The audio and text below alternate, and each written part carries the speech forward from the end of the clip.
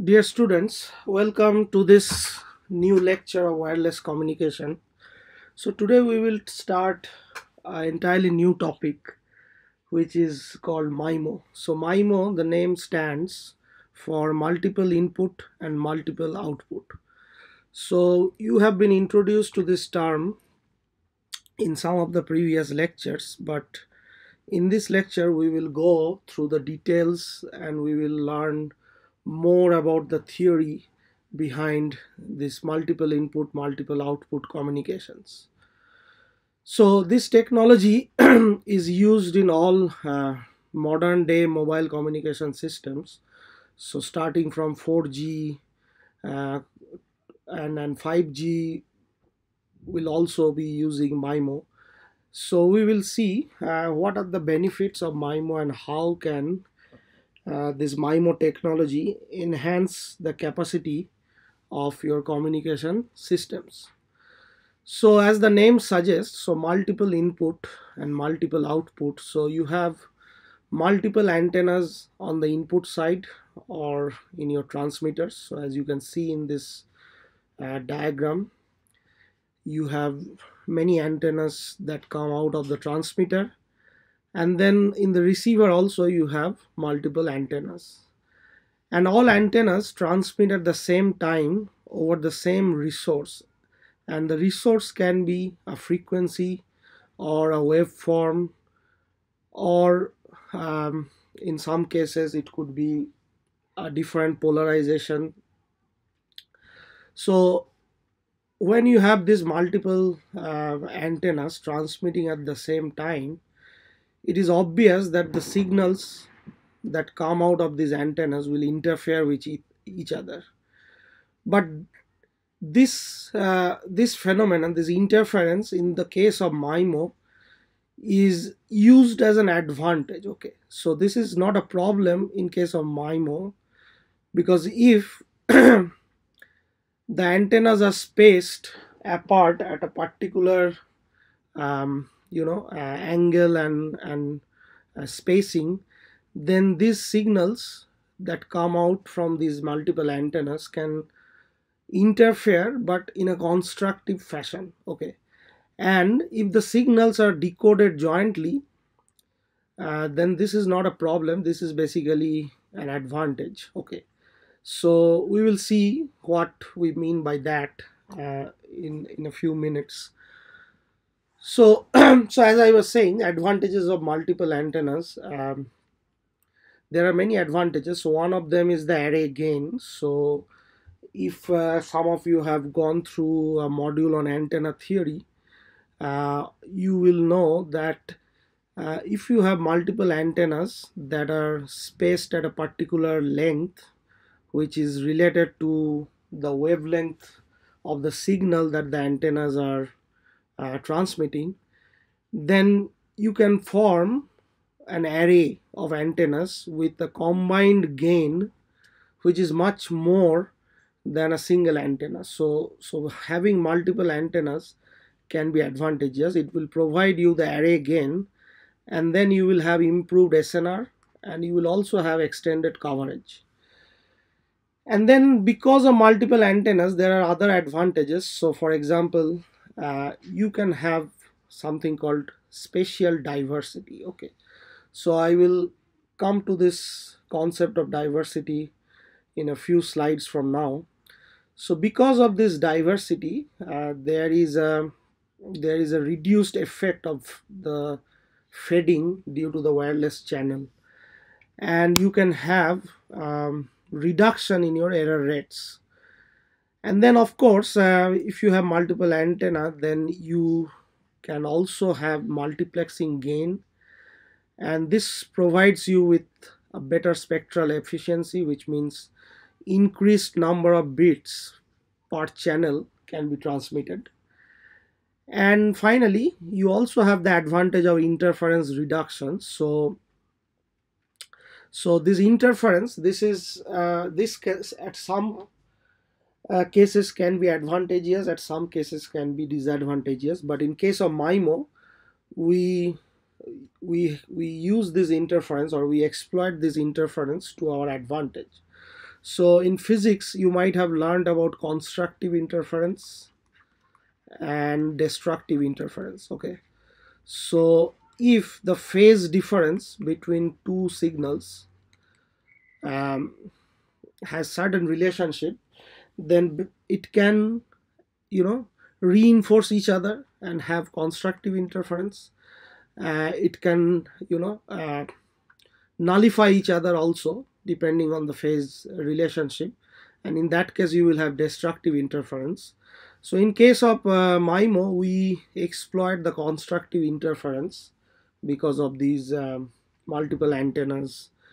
Okay, so so these are the advantages of multiple antennas. So now let's move on to the concept of diversity. Okay, so diversity, as the name suggests, so you have multiple antennas and you have different copies of the signal that are transmitted uh, through those multiple antennas, and then in the receiver side also you have multiple antennas, so you are receiving multiple copies of the signals, and you are basically exploiting the diversity that is associated with these multiple transmission and multiple reception. Okay,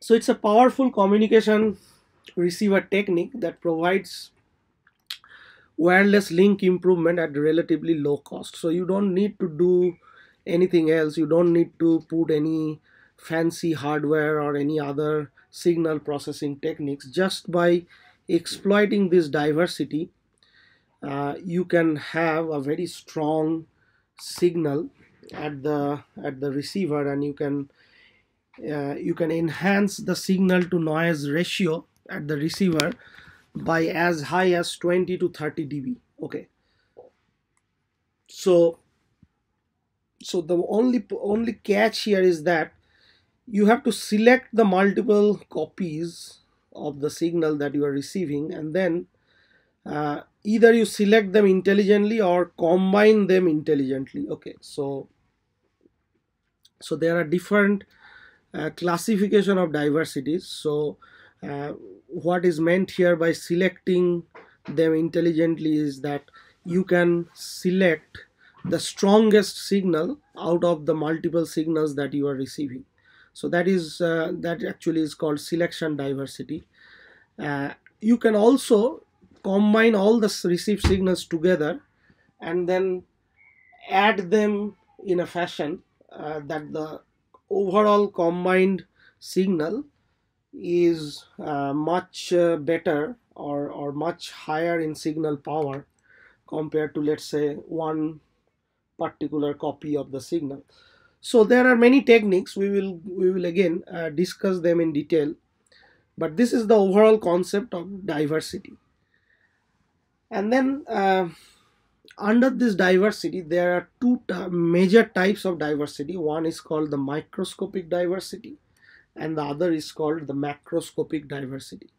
So in microscopic diversity, it's basically the antenna diversity that we were talking about. Okay, so this microscopic diversity is what we just talked about. So these techniques exploit small scale fading characterized by deep and rapid amplitude fluctuations as the mobile moves over distances of just a few wavelengths. So for example, in case of small scale fading, if two antennas are separated by a fraction of meter, one may receive a weak signal while the other may receive a strong signal. So here I want you to emphasize on the fact that there are two antennas. So you can have more than two antennas, and that is what we're trying to appreciate in case of MIMO.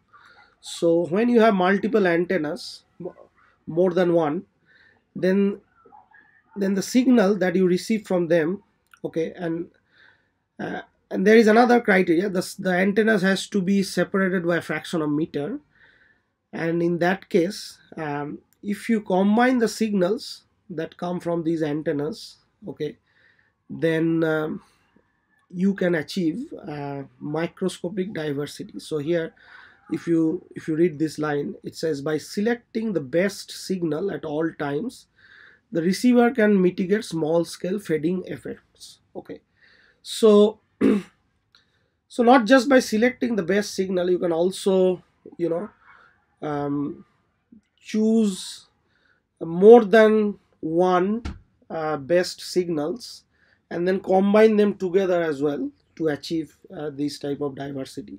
So this is also called antenna diversity, as I just said, and sometimes it is also called space diversity. So this is an example. This diagram shows you an example of microscopic diversity. So you imagine that you have multiple antennas, antenna 1 to antenna M, and this mobile which is moving, I mean the mobile unit inside this car uh, is sending multiple signals to these antennas, which are, let's say, in your base station, and one signal is traveling through a smaller path, the other is traveling through a larger path. So obviously this will have more attenuation, and this will be affected by more fading than let's say this one.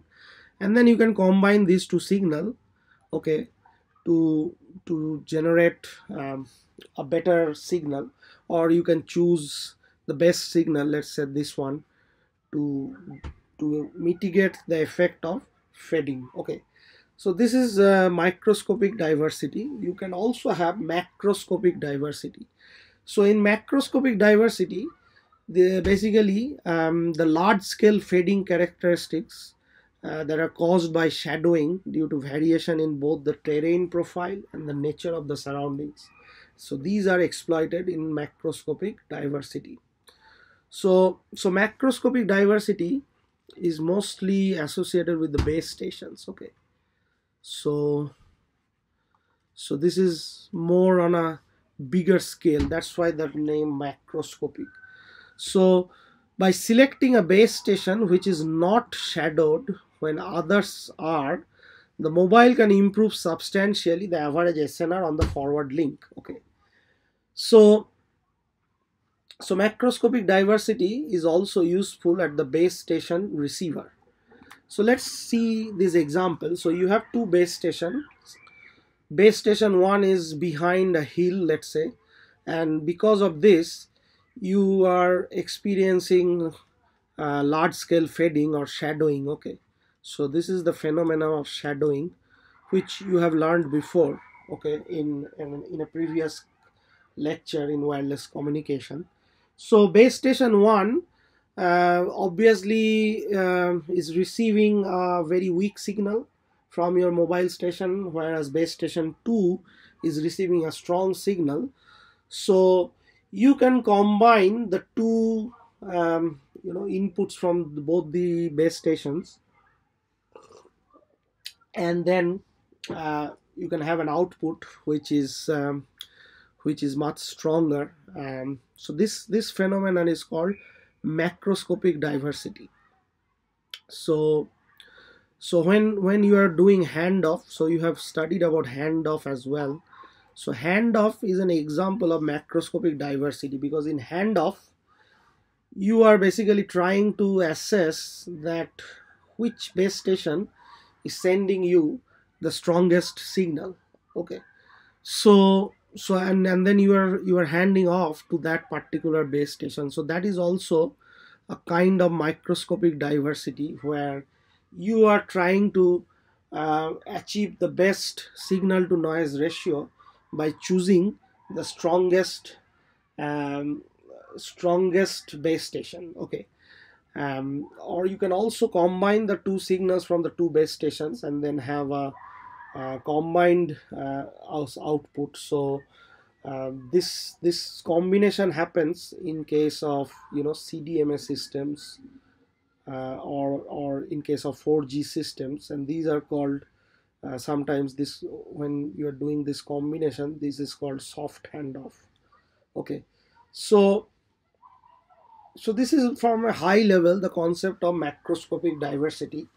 I will upload some more references if you are interested to learn more about this microscopic diversity, I will upload some references um, in your Brightspace for you to go through. So let's move on.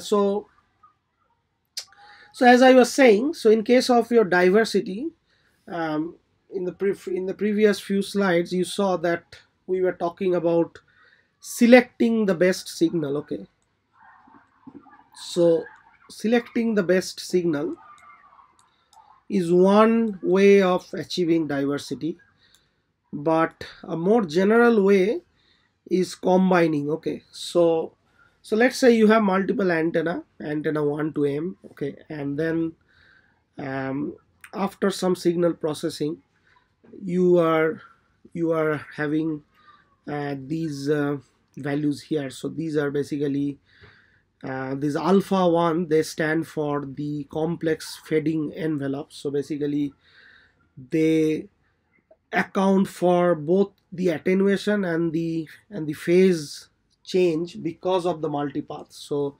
alpha 1 to alpha m, these are basically the complex fading envelope. Okay, so they will be of the form of let's say a constant alpha, or let's say a constant alpha I, and then the complex term will be the phase change associated with this particular branch or this particular uh, multipath. And then eb is the bit energy, so square root of eb is the amplitude, so alpha I times the square root of eb times b, where b is the transmitted bit, so this can be either 1 or 0. Okay, and then the noise term is there due to the additive white Gaussian noise. So these terms are then received, and you have a gain associated with each of these branches, so g1 to gm. So gi is the gain at the ith branch, and then you combine all of them together to get an output. Okay, now these few cases can occur. Okay, so let's say if your gi, the gain in the ith branch, is equal to alpha I. Okay, so gi is equal to the fading envelope, then this category of diversity combining is called maximum gain combining. Okay, if all these gi's are equal to 1 or some constant k, let's say, um, then this is called equal gain combining. And then if you set gi equal to, let's say, 0 or 1, then you have selection combining. So if let's say this gi is 1 and then all other gi's are 0, okay, then you are basically selecting this branch. So whichever branch has the strongest signal, for that particular branch, if you set your gi equal to 1, and for all other gi's, okay, for all other gj's, if you set it equal to 0 where I not equal to j, then you will have selection combining. Okay, so you can have either of these three. Okay, maximum gain, equal gain, or selection combining. So if your gi is equal to 1, then or a constant, then it's very intuitive and obvious that why it is called equal gain combining. If one of your gi's are 1 and the rests are 0, then it is called selection combining. This part is also obvious and intuitive. But if your gi is equal to alpha I, why is it called maximum gain combining? We will just see that. Okay, so basically if you set gi equal to alpha I, then your the SNR at the output here is maximized, and that's why it is called maximum gain combining. Okay, and we will see that with this example. So let's say we have a 1 cross 4 system as shown in this figure, and these are your complex fading envelopes. Okay, so this problem uses some different notations, but try to appreciate that here whatever is hi, that was actually your alpha I in the previous slide here. So basically, just let not focus too much on the notations. Just try to appreciate the concepts here. So let's say h i's here are the complex fading envelope, and they are all given here: h1, h2, h3, and h4. Okay, and then whatever you are receiving, okay, y1, y2, y3, y4, you are multiplying them with some gains, and here the gains are named as alpha 1, alpha 2, alpha 3, and alpha 4. Okay, again, these are different notations, but just try to appreciate the concept here. So here the alpha i's are the gains, and h i's are the fading envelope. Sorry. Okay, so now if you multiply all these signals, all this y1, y2, y3, and y4 with the respective gains, and then combine them together, then you have the output signal capital Y here. Okay, so with this information, let's find out, like, in case of maximum gain combining, what are the coefficients: alpha 1, alpha 2, alpha 3, and alpha 4. So basically you are asked to find the gains. Okay, uh, if you want to have maximum gain combining. Okay, so we will see that these alpha i's will be equal to hi for maximum gain combining. Okay, which we established here also, like if the gi's are equal to alpha I, so here in this example alpha i's are equivalent to hi's and gi's are equivalent to the alpha i's. So I'm sorry about this confusion with the notations, but this particular uh, diagram is from a particular reference, and then this example problem that I have picked up is from another reference. So basically here we are using different notations, but the concepts are same. Okay, so the main thing is that we need to show that for this particular example, your alpha is equal to hi for mgc. Okay, so we will find these alpha i's for maximum gain combining, and then for equal gain combining these will be all equal. Okay, and then if the transmitted symbol is this, then what are the received symbols? So in case of EGC and MGC, so once you solve for part A and part B, this part will be easy. So let's focus on the part A first. Okay, so we have the received signal Ri equal to hi times the input xi plus the noise ni. Okay, so let's say xi is square root of eb times b. Okay, where b is the transmitted bit and eb is the bit energy. So therefore you have Ri equals to hi times square root of eb times b plus ni, where I equal to 1 to m. So in our particular example we have I equal to 1 to 4. Okay, so we have 4 branches as you saw here. 1, 2, 3, 4. So so if each branch has gain alpha I, then the resulting signal envelope after the addition, okay, so you are basically multiplying with these alphas and then adding, so the resulting envelope will be this sum over all I, alpha I times Ri. Okay, so this is your final sum. Okay, so this is the signal part and this is the noise part, right? So now let's focus on the noise part. So the total noise power, okay, will be this, okay, and this comes directly from this part. So if you take the total noise power, so this is basically the expectation of this summation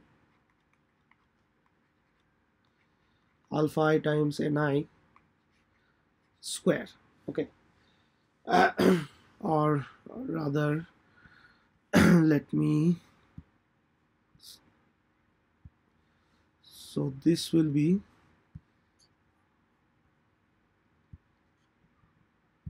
the square comes inside, okay. So this is the total noise power, okay. So this is basically your nt, and if you work this out, if you square this summation, so this will be all these square terms, okay. This will be the sum of all the individual square terms plus the sum of these cross terms, okay.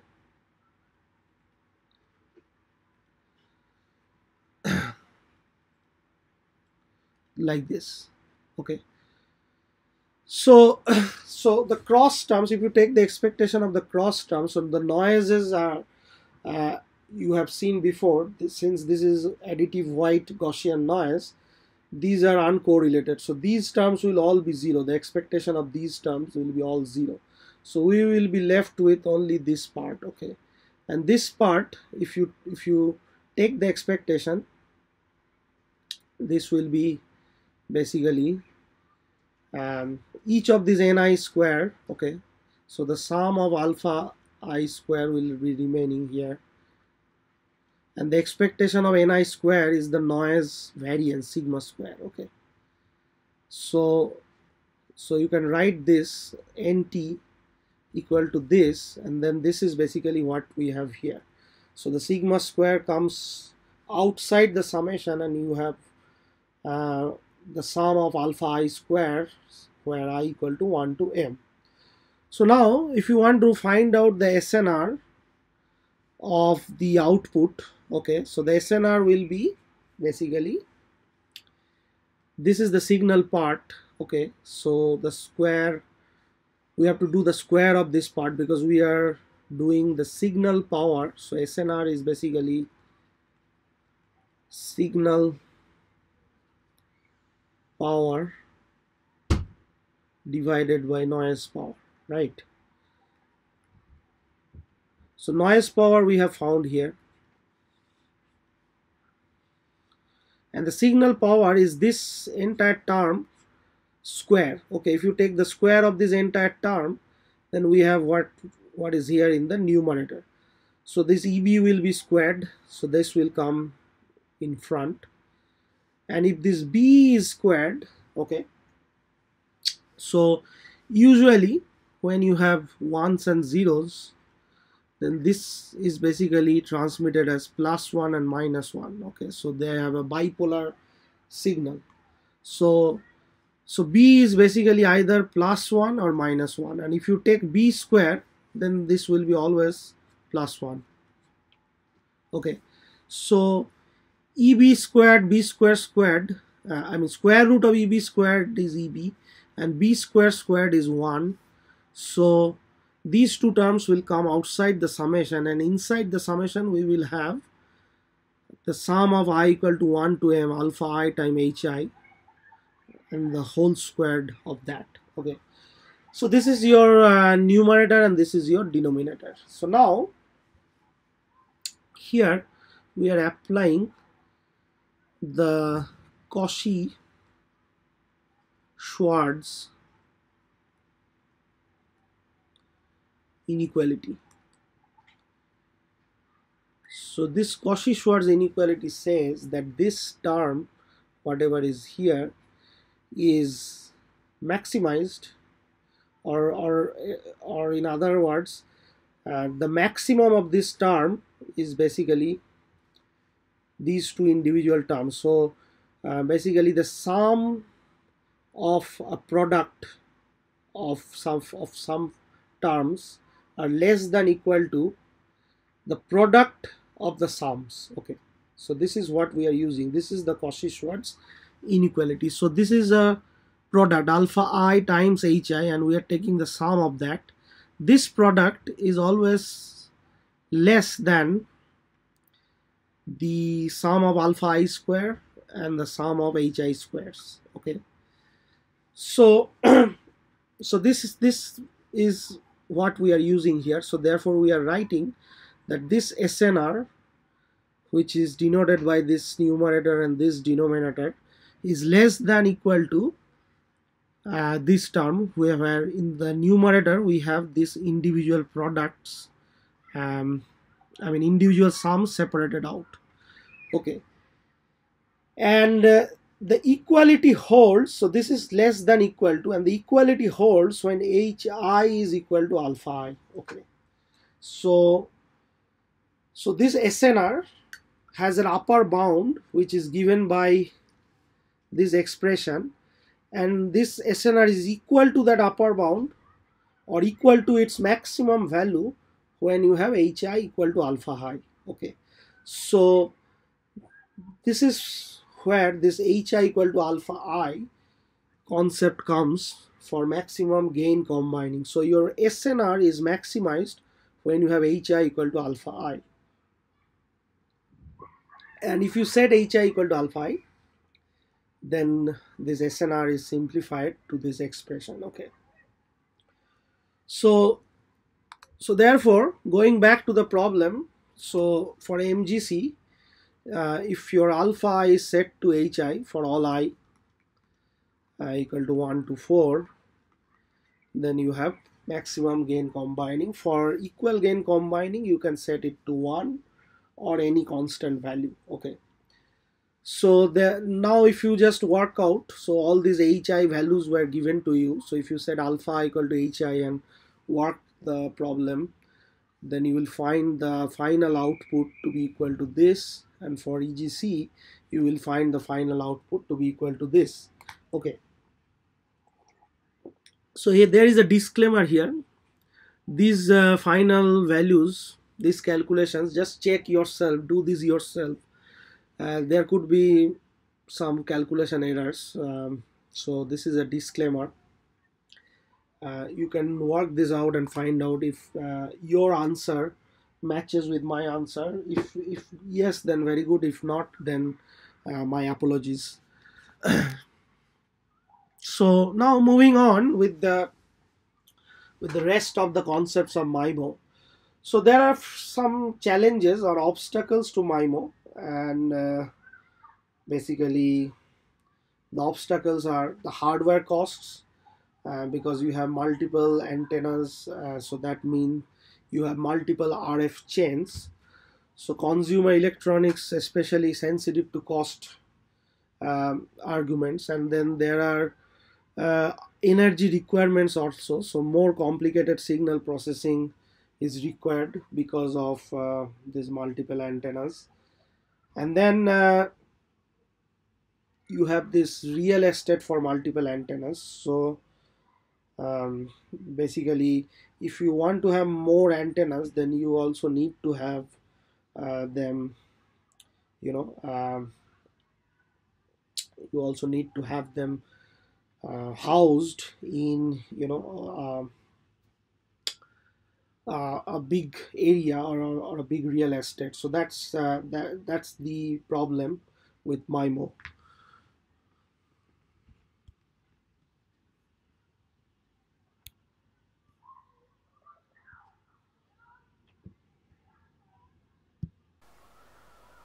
Now for MIMO, you can have different actually variations. So basically MIMO is multiple input, multiple output. So you can have the most trivial case, which is the single input, single output, so SISO, and then you can have single input and multiple output, so you can call it SIMO, and then you can have multiple input and single output, which you can call MISO. Okay, so so these are different subsets of MIMO. Moving on, Let's take an example of a 3x3 MIMO system. So you have um, 3 antennas in the input side and 3 antennas in the receiving side. So so in the input side you have this bit stream that is coming out from a transmitter. So you have this bits number as B1, B2, B3, B4, B5, B6 and so on. Basically they are distributed across these 3 antennas. So B1 will go here, B2 will go here, B3 will go here, then again B4 will go to the first antenna, B5 to the second antenna, B6 to the third antenna and so on.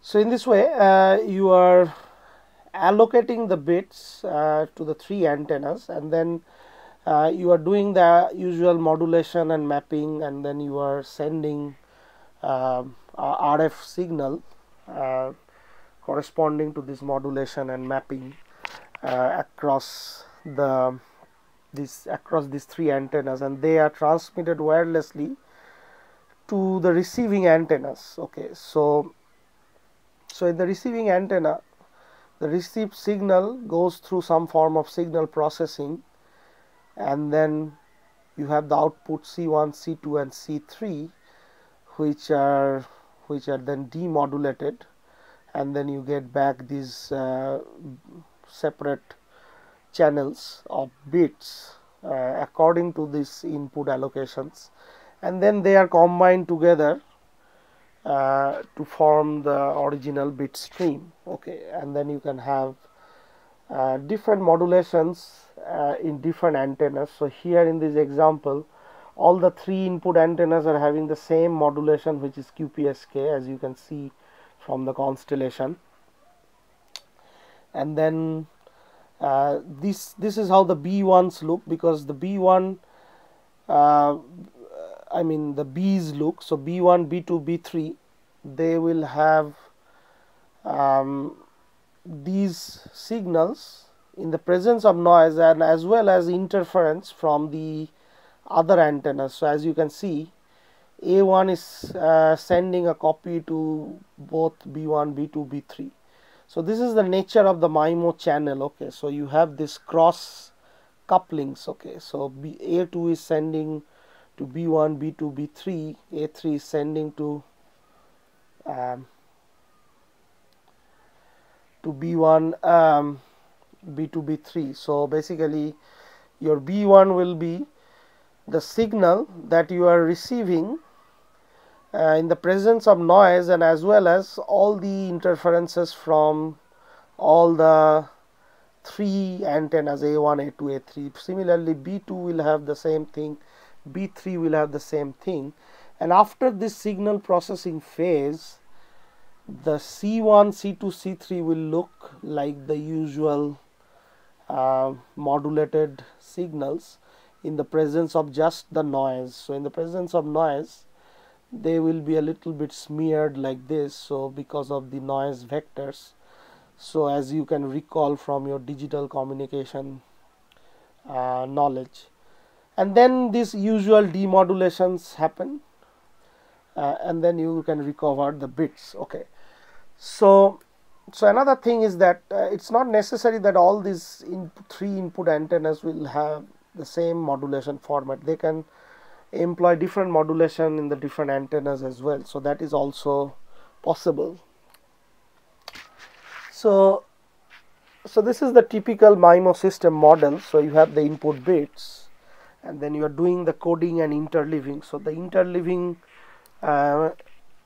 is basically the process of separating the bits and then mapping it to the different antennas like this. Okay, so this is the interleaving part, and then you do the symbol mapping and modulation, and then you do space-time encoding, and then there is another block, space-time pre-coding, and then finally you are sending it through the antennas. Okay, and in the receiver also you are receiving the signals, and then you are doing space-time processing and space-time decoding, and then you do the symbol demapping, which is just opposite to this block in the transmitter, and then you are doing the de-interleaving and decoding, which is opposite to this block in the transmitter. So, and then finally you get the output bits. So let me focus a little bit on these two things. These are like the details of these are not part of this module, so this is beyond the scope of this module. However, I want to just give you some brief overview. So space-time encoding is basically, you have the transmit antennas and you have different time slots. Okay, so let's say you have 1 to n t transmit antennas, so 1 2 up to nt, and let's say you have 1 to t1 time slots. Okay, so any entry in this matrix, let's say Sij, is the modulated symbol to be transmitted in time slot I from an antenna j. So Sij is this. So this one is, let's say, in time slot 1 and antenna 2, this is the symbol that is transmitted. Okay, so so there are to be t time slots, sorry, t, this is not t1, so this is t. There are to be t time slots at nt transmit antennas and as well as nr receive antennas.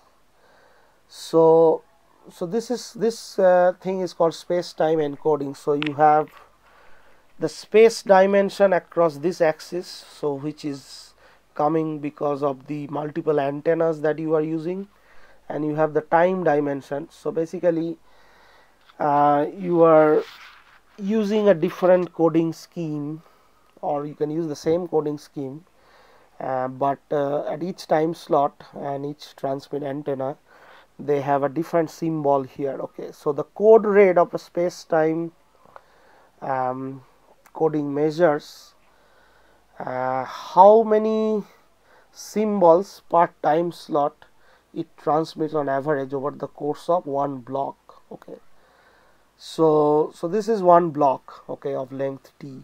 Okay, this is another block of length t. So each antenna is sending a block at a time. Okay, and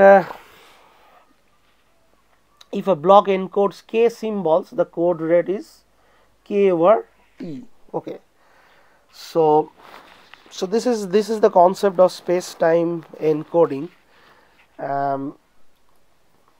There is also a space-time precoding, space-time processing part. So this is basically the signal processing associated in the receiver. So you have n antennas and you are receiving this signals, and then you have some delay and wait type of mechanism, and you are adjusting these delays and these waits and then combining the signals to just mitigate the effect of the multipath fading. Okay, multipath fading and interference. So as you were saying here, you have whatever B1 is receiving is very dirty, right? Let's say so this is the effect of both noise and interference. Okay, and also the multipath effect. Okay, so all these antennas are receiving a very scattered, signal. Okay, so this the signal processing block actually has this space-time processing unit where you are just cleaning the signals by adjusting these weights and these delays, and then combining them together so that you get a more clean signal like this. Okay, so just in presence of noise. Okay, instead of instead of having this,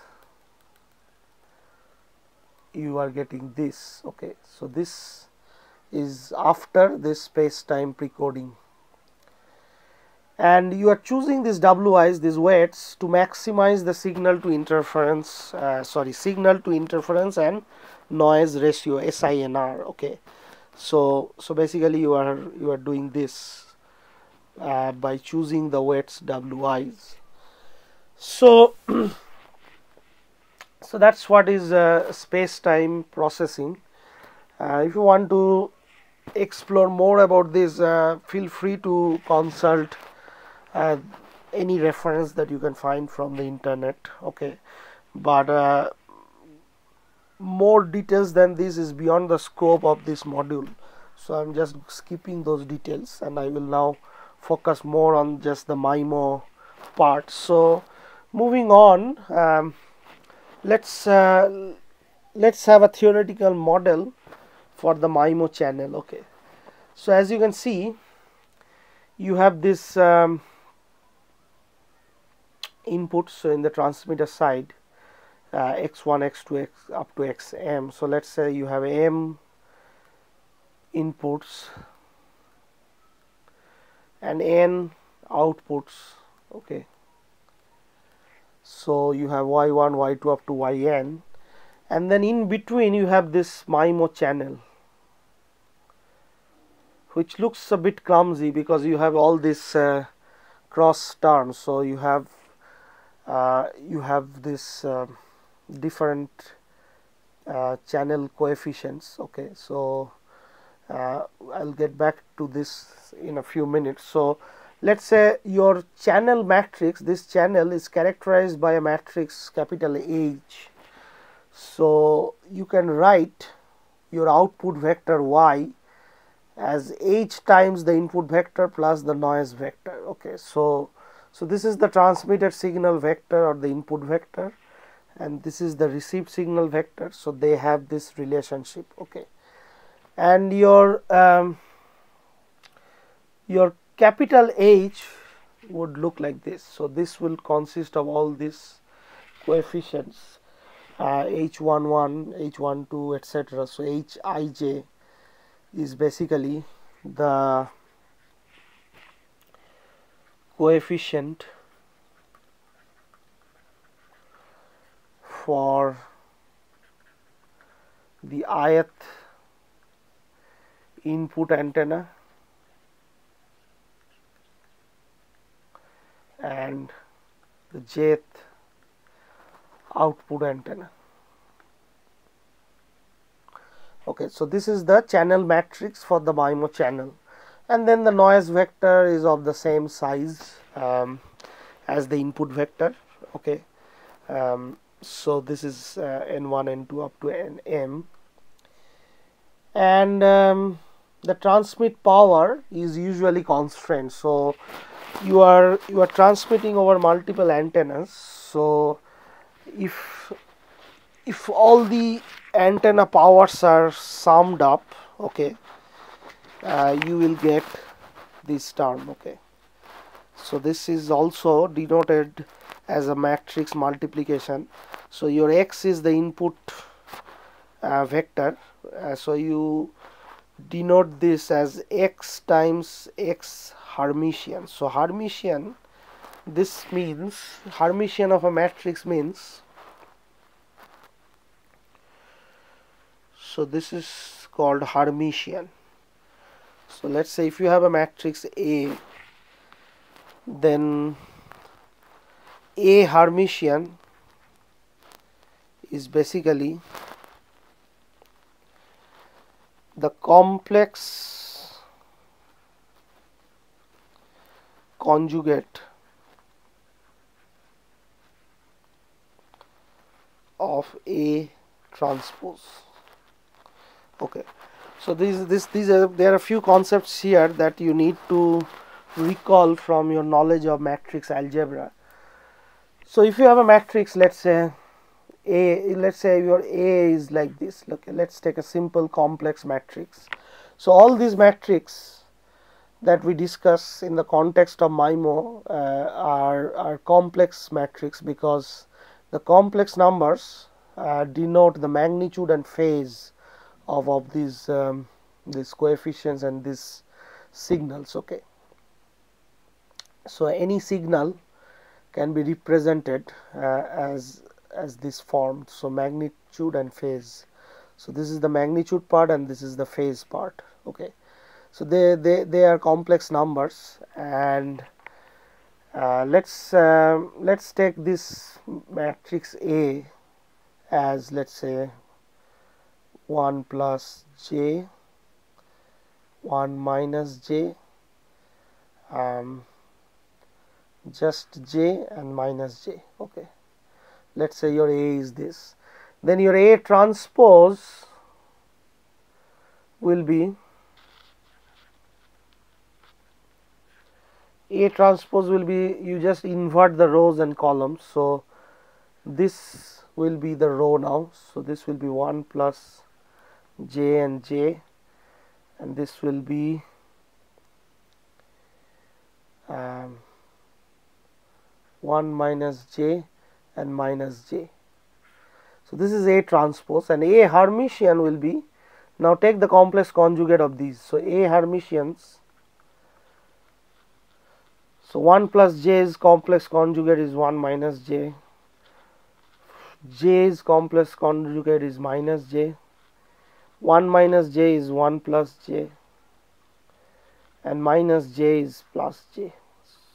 So this will be A Hermitian. So here, whatever is your x, you take x Hermitian, and then if you multiply this, basically this will give this summation. Okay, so this is like the sum of the mod square of all these elements of this vector, and this physically represent the total transmit power. Okay, so all the input symbols, if you take the sum of the modulus square, then you get the total transmit power, and the total transmit power cannot exist a certain limit. Okay, if it exists a certain limit, then your design will not be very power efficient. Okay, so you have to limit the total input power, and that's the constraint that we have while we are trying to design a model for the MIMO channel. Okay, so now there are a few other things. So let's say we define the covariance matrices of the transmitted signals and the received signals like this. So we know what is a Hermitian now. So if you take x and multiplied with x Hermitian and then take the expectation of this, then we get the covariance matrix for the transmitted signals, and for the received signal we have this. And if you replace this y with hx plus n, where all of these are vectors, then then you have y Hermitian is basically this. If you calculate y Hermitian, then this will be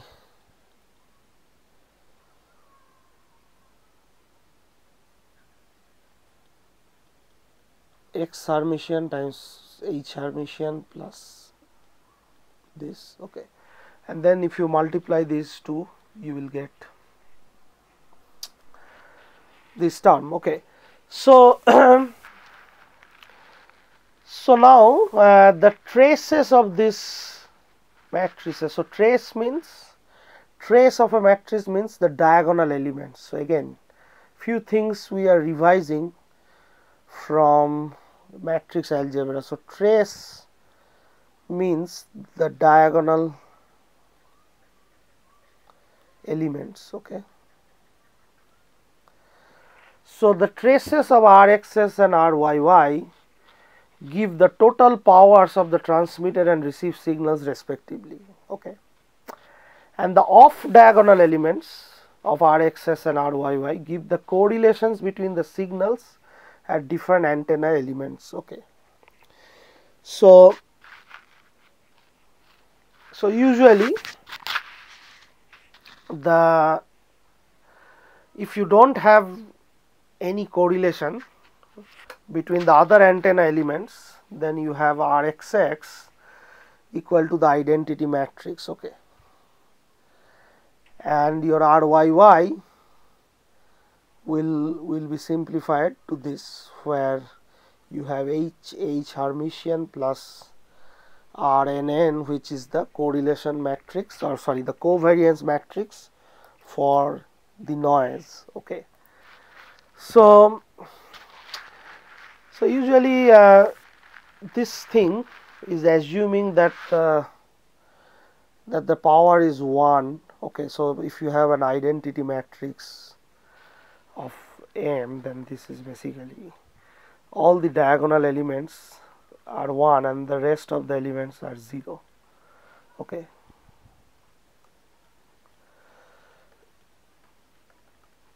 Like this. Okay.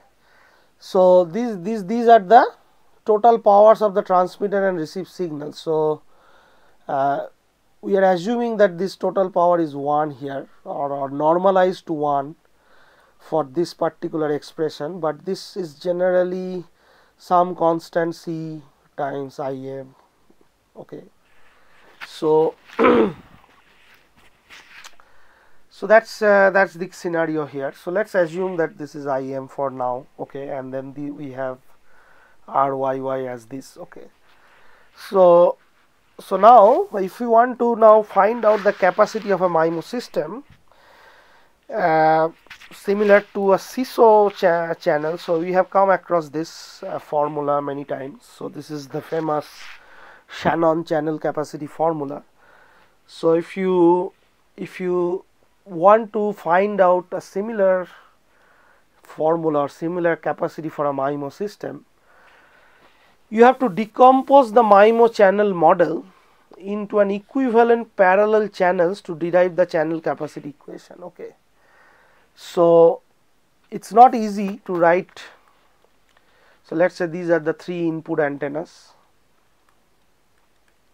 and let's say these are the 3 output antennas. So we are assuming a 3x3 MIMO.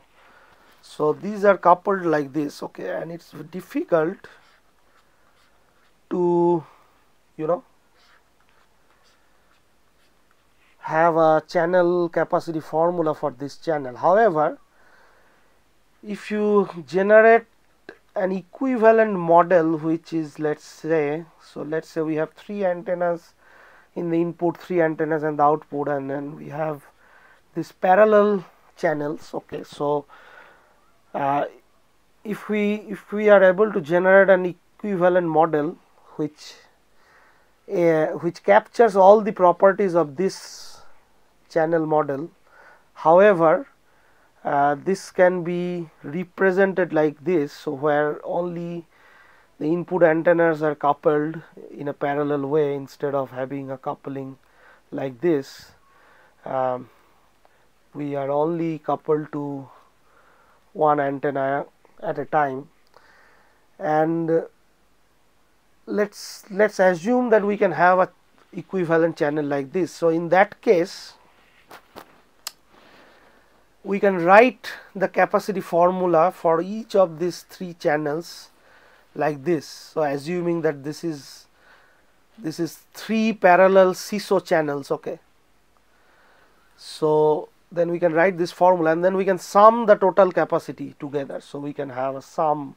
So C can be expressed as a sum from I equal to 1 to 3 of the individual capacity CIs. Okay, so for that you have to derive a equivalent parallel channel. Okay, to calculate the capacity, and how to calculate the equivalent, or how to derive the equivalent parallel channel, we will see right now. Okay, so consider a MIMO system with a channel matrix H, n cross m channel matrix H where we have n inputs and m outputs. So you have this relation between the inputs and the outputs in the presence of noise. So now we will use a theory from matrix algebra which you have already learned in your early years in engineering or in high school maybe. So this is called singular value decomposition. Okay. So any matrix H can be written as a product of these three matrices U, D and V Hermitian. So where D is an n cross m diagonal matrix with non-negative elements, and U is an n cross n unitary matrix, and V is a m cross m unitary matrix. And what does it mean by unitary matrix? It means that if you do this operation U times U Hermitian or U Hermitian times U, you will get an identity matrix of order n. So remember, U is an n cross n matrix, so it's a square matrix. If you do this operation on U, you will get identity matrix of order n. Okay. And similarly for V also you have this relation, and V is an m cross m matrix. So for V you will have this identity matrix of order m if you do this operation. So this is the unitary property of these two matrices U and V. So you can express any a matrix H which is n cross m according to this equation, and these are the different components of the singular value decomposition taken on this matrix H. Okay. So usually singular value decomposition are basically done through this. So basically D, I mean the diagonal elements of D are called the singular values of H, and they are the non-negative square roots of the eigenvalues lambda of the following equation. So if you solve these equations, then whatever roots you will get for this lambda, okay, that will comprise the singular values of H. Okay. So if your n is less than m, then you have this equation to follow. If your n is greater than m, then you have this equation to follow. And if you find out the roots of this lambda from this equation, and then the non-negative square roots, then you will have all the diagonal elements of D. Okay. So let's do an example. Okay. So let's say my H matrix looks like this. Okay. And all the elements in H is a real number, so we don't have any complex numbers here. So H Hermitian is basically this. Okay. So H Hermitian is just the transpose of H in this case. If H was a complex matrix, then you take the transpose and then you do the complex conjugate of all these individual elements in the transpose. In this case, since H has all real values, we just have H transpose. So for this particular case, you have H Hermitian is equal to H transpose basically, since all of them have real values. So if you do H transpose, H Hermitian, then you get this matrix, and then the eigenvalues of H Hermitian will be these. Okay. So basically, if you do times x equal to lambda x, then basically the eigenvalues lambda 1, lambda 2, lambda 3 are the solution of this equation. So determinant of H Hermitian minus lambda times I. Okay. This equal to 0, whatever this is. So you will, if you solve for this, for all lambdas. So as you saw, H Hermitian is a 3 cross 3 matrix. So this is a 3 cross 3 matrix. So this will be I3 here, okay, and then you will have 3 roots of this equation. So lambda 1, lambda 2, lambda 3, and these will be the roots, okay. So the D matrix is still an n cross m matrix. So the original matrix was this. So this was a 4 cross 3 matrix. So D is also a 4 cross 3 matrix, and then you have these diagonals of D which have these 3 values, and that's how you obtain D, okay. And then if you can obtain D, then you can also obtain U and V, okay, easily by equating H with U, D and V Hermitian, and then also using these properties of U and V, the unitary properties of U and V. So that will give you a very complicated calculation steps, but still you can do that, or otherwise you can use MATLAB to use this command. So any matrix H can be decomposed into its singular values by this command in MATLAB's SVD. So we can find the singular value decomposition of H using MATLAB also. So so if you have H, the H that we have here, okay, sorry, this H, if you use MATLAB, then you can get the singular value decomposition of this. So these are the 3 matrices. So this is U, this is D, and this is V Hermitian, okay. So so with that, let's go back to the capacity discussion now. So let's say let's believe that H can be, you know, expressed as this singular value decomposition U D V Hermitian. So if you replace H in y equal to hx plus n, you will get y equal to U D V Hermitian times x plus n, okay. So now let's consider the following transformations. So let's define a vector y prime, which is this U Hermitian times y. Let's define x prime as V Hermitian times x, and let's define n prime as U Hermitian times n, okay. So you will know why we do this very shortly. So then if you do these transformations, then the first equation, this equation, can be transformed as this. So if you now if you multiply this equation with U Hermitian from both sides, so you will get U Hermitian times y, then U Hermitian times U D V Hermitian x plus U Hermitian n, okay. So the direction of a matrix multiplication is important. So if you are doing U Hermitian times x, or U Hermitian times x, or x times U Hermitian, these two may not be equal, okay. So this direction is important. So we are multiplying from this side, U Hermitian with y, U Hermitian with this term, and U Hermitian with noise, okay. So now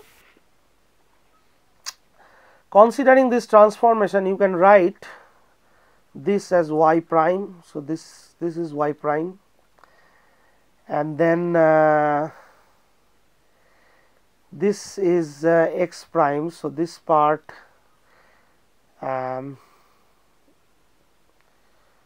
is x prime, okay. So let me see.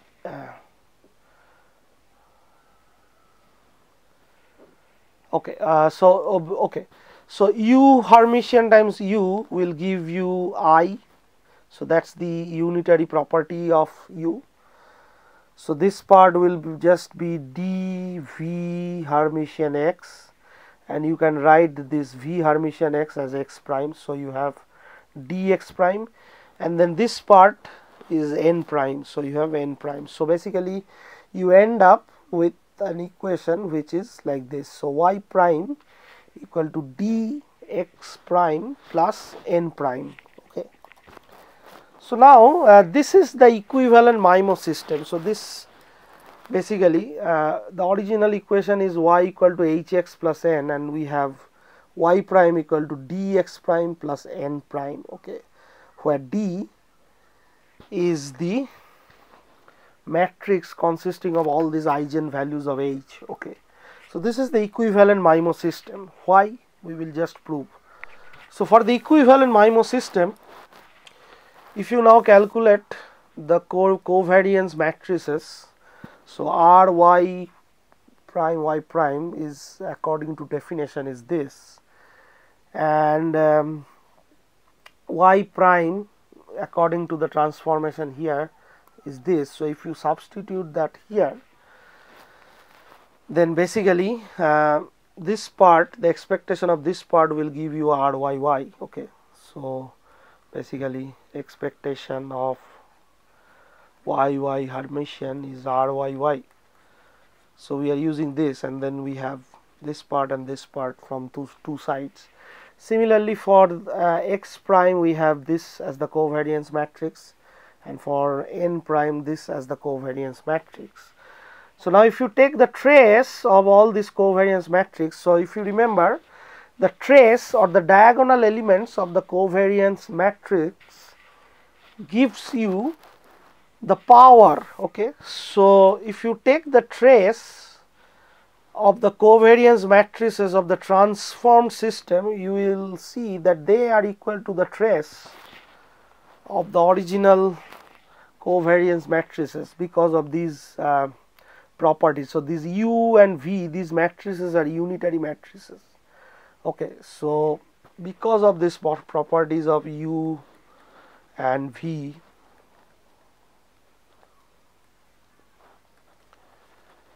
because of these properties, if you take just the diagonal elements, you will see that this trace is equal.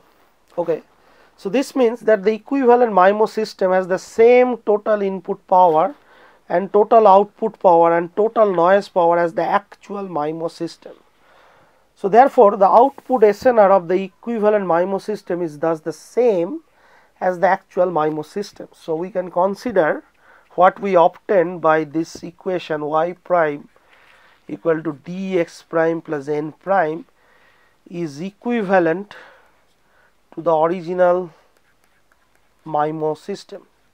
Okay, because they have the same input power, noise power and output power.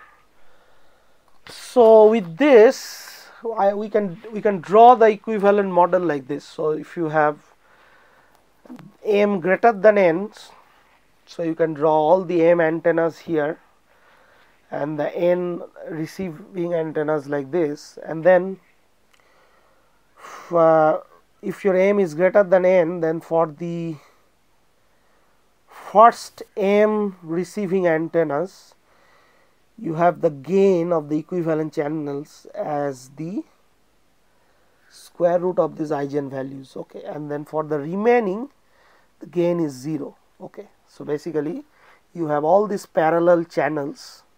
Okay, but since the number of input and output antennas are not equal, so for the remaining you are assuming that this gain is 0. Okay, if m equal to n, then this is a square matrix, so h will be a square matrix, and therefore d will also be a square matrix, and the diagonal elements will only be the eigenvalues, and then you can only have up to this part. Okay, when your m is equal to n. But when m is greater than n, then the remaining from n plus 1 to m you have 0 gain parallel channel, and similarly if your m is less than n, then you are assuming that you don't have the inputs here but you have the outputs, but then these are having zero gains as well. Okay, so this is the equivalent parallel MIMO channel. So now we can easily write the expression for the capacity using this formula. So each of this equivalent channel will have a capacity. So let's say this will have C1, C2 up to Cm, and then you can just sum the total capacity as the sum of this Ci I equal to 1 to m, and each of this Ci will look like this. So this will be B log 2. So C, according to Shannon's channel capacity formula, B log 2 1 plus SNR. So each of this Ci will be B log 2 1 plus the power, the received power, Pyi dash divided by the noise variance or noise power. So so if you now sum this for all I, for all the receiving antennas R, then you get the total channel capacity for the MIMO system. So where B is in hertz is the channel bandwidth, Pyi dash is the power received at the ith receiving antenna, sigma square is the noise power at the ith receiving antenna, and R is the rank of H. Okay, so if H is a square matrix, then R is equal to the order of the matrix, but otherwise this is less than, or this is actually the minimum of m cross n. If H is m cross n, then R is basically the minimum of m and n. Okay. So R is the rank of H, and then you run this sum from I equal to 1 to R. Okay. So this is what we get. So now there can be different cases for while calculating the capacity of a MIMO system. So let's see what are those cases. So for the first case is that the channel state information is known to receiver only. The transmitter does not know the channel state information. So if the transmitter does not know the channel state information, then its best strategy is to transmit power equally from all its transmitting antennas. Okay. So under this situation, the received power will be, so the transmitted power is P, and then all of the antenna, if there are m transmit antennas,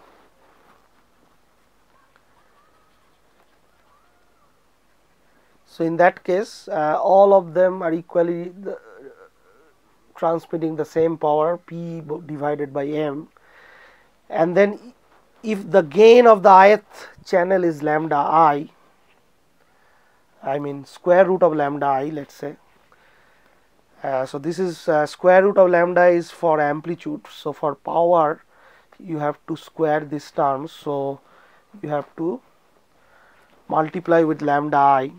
So the received power due to the ith channel is given by lambda I times P divided by m when the channel state information is not known by the transmitter. Now if you replace this with this value in the original equation, this equation, then you have this value. So this is the simplification. Okay, so this is the channel capacity of a MIMO system when the channel state information is known to receiver only.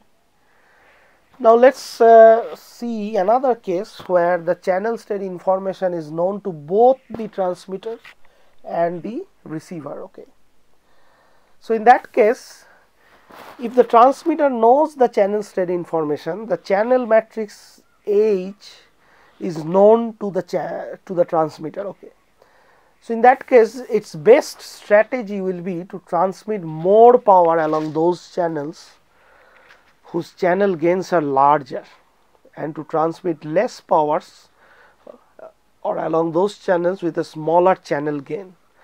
And this is called the water filling principle. Okay, so let's see what does that mean. So this is an example. So let's say this blue signifies the noise level. So these are the different channels. So let's say we have 8 channels here, and this is the power level. So the blue signifies the noise level and the brown signifies the signal power level. Okay, so the water filling principle says that if the noise power is low, let's say for this channel, then you fill it up with more signal power. So imagine that these are all glasses. Okay, so you have different glasses like this, and they are filled up differently by the noise level. So imagine that the noise that they have is the initial level on these glasses. Okay, so let's say they are filled up to certain extent, and they signify this signify the noise level. Okay, so these are all the noise level. Now you are pouring water, okay, on these glasses. Okay, and you want to just fill them up to the brim. Okay, you just don't want to overfill them. Okay, so just fill up to the brim. Okay, so in that case, the power that you can fill in, the signal power that you can fill in is this much. Okay, whatever is the initial level plus this. So this is what is called the water filling principle. So essentially you end up with more signal power in those channels which have less noise power. Okay, so this one is less noise power, so you have more room for signal power. This one has more noise power, so you have less room for signal power. So in that way you fill up all these channels. Okay, so basically this means that the channels which has larger gain, you are transmitting more powers along those channels which has larger gains, and you are transmitting less powers along those channels with a smaller gain. Okay, so if this strategy is followed, then actually the output SNR is maximized. Okay, so if this strategy is followed, then the transmitting power Pi for the ith channel in the equivalent MIMO system is given by this. Okay, so basically this equation says that the power that you can fill up for channel I is inversely proportional to the gain of that channel. Okay, so you see sigma square divided by lambda I. Okay, and then the maximum that you can fill is this limit mu. Okay, so mu divided mu minus sigma square by lambda I is the power that you can fill up. So if your lambda I is very high, okay, then this term, this minus term is low. Okay, if your lambda I is very high, then the sigma square divided by lambda I is low. Okay, so this negative contribution is low. So you are subtracting less from this mu if your lambda I is high. So in other words, you are having more power if your lambda I is high. So that's what is this strategy all about. So if the channel gains are larger, then you have more transmit power, and now if your lambda I is low, then this term sigma square divided by lambda I is high, so you are subtracting more from this term, and therefore the Pi is low. Okay, so this is how you are selecting your input power. Okay, and this equation is consistent with this water filling principle basically. So if you have more noise, then you are filling it with less power. If you have less noise, then you are filling it with more power. Like, and with this arrangement of Pi for the ith channel, you have, okay, there is another thing. If Pi is negative in the above expression, then it will be set to 0. Okay, so this is also very important. Okay, if Pi is negative in the above expression, then it will be set to 0, because you don't have, if Pi negative means your noise is so high that it is like completely taking up the entire channel. Okay, so it's the entire glass is filled up with blue water, let's say, and you cannot feel any power in that channel. Okay, so therefore your Pi will be set to 0. Okay, if your Pi is negative according to this equation. Okay, so with this arrangement, your received power for the ith channel will be lambda I times Pi. So that is lambda I mu minus sigma square, and then if you replace this in the original channel capacity equation, then the channel capacity becomes this.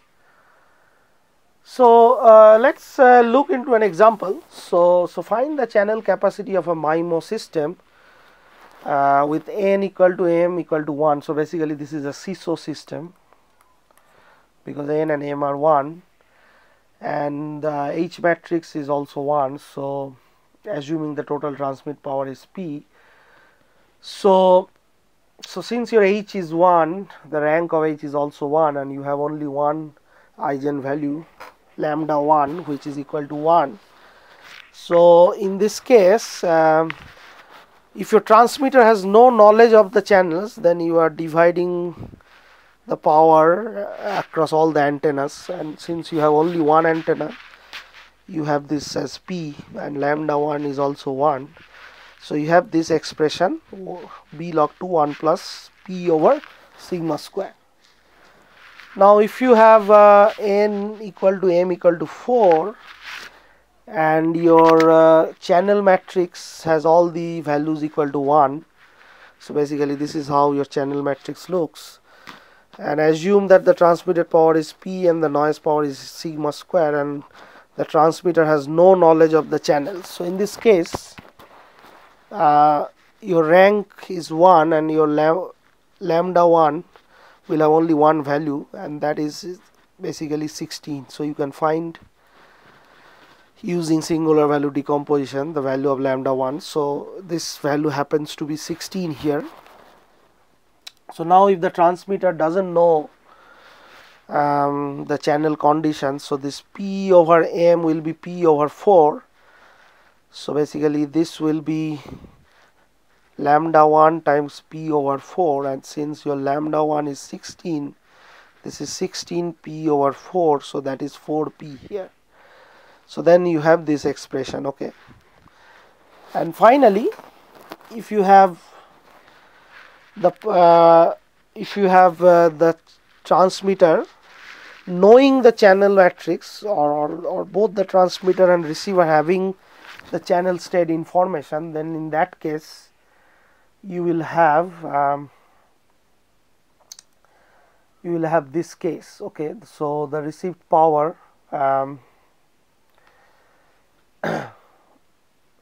so with the knowledge of H, the transmitter can transmit power along only one channel, because you have only one channel. Okay, that is the channel with eigenvalue lambda 1, and that means that you send all the channel through all the power through this channel, and you have 16P. So you have this expression. So if you compare the three expression for examples 1, 2 and 3, you can see that for case 1 you had this, for case 2 you had this,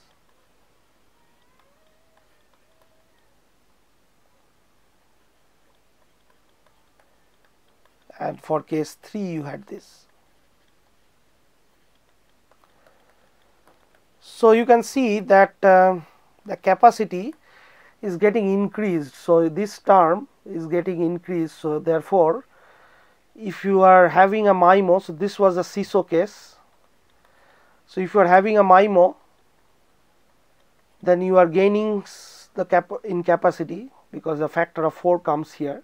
And then within a MIMO, if both the transmitter and receiver knows the channel state information, then you are getting further enhancement in the channel capacity.